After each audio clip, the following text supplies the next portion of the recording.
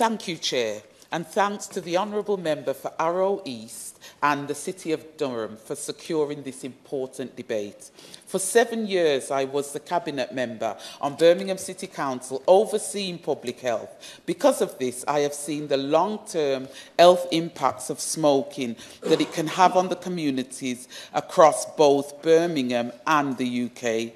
It is shocking that one of the biggest causes of death in the UK, causing around 150 cases of cancer per day, is entirely preventable.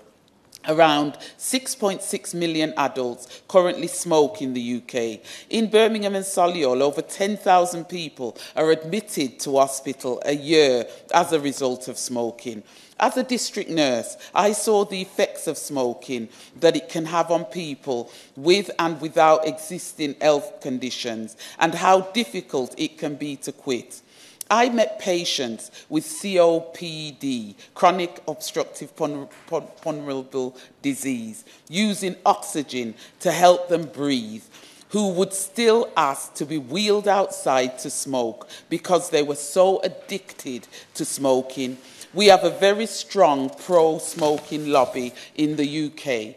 Action on Smoking and Health reported that the tobacco industry work to undermine public health measures, are increasing their marketing plans, including to market to young people, and oppose regulations.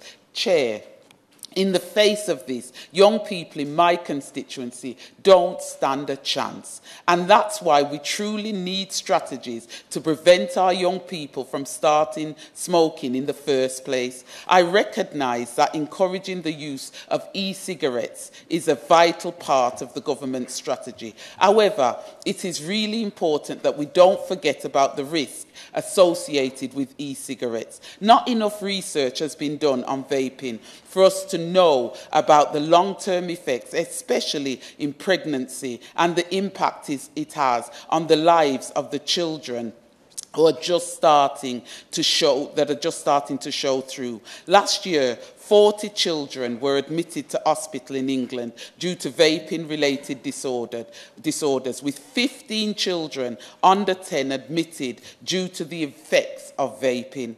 We are relying on best estimates to understand the impacts of vaping. It is vitally important that the government commits to proper research and enforcement, including clamping down on the sale of e-cigarettes containing harmful levels of nicotine. The ambition for England is to be smoke-free by 2013.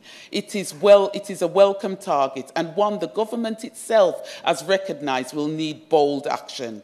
The Khan Review, published a year ago, found that without further action, England will miss the smoke-free target by at least 7 years, with the poorest areas, such as my constituency in Erdington, King's Standing and Castle Vale, not meeting the target until 2044. And we all still yet to see the government's new tobacco control plan more than a year later. It is ridiculous that since the smoke-free 2030 target was published only 3 years ago, the Secretary of State has changed 4 times.